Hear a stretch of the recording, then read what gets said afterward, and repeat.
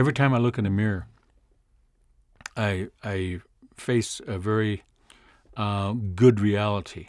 I look at myself and I realize that I am a product of growing up with grandparents. I was given to my maternal grandparents when I was less than a year old. So who I am and what I am was totally influenced by old people.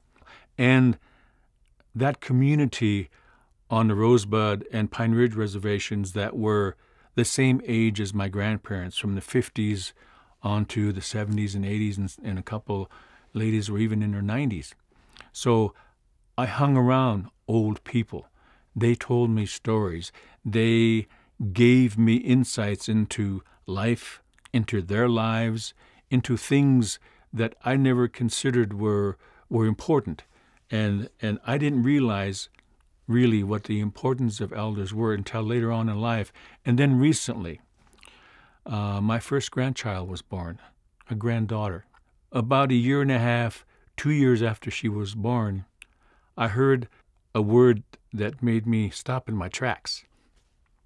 She said to me, "Grandpa." And then I realized that how important that word is, both to the people who hear it and the people who realize what a grandparent is all about.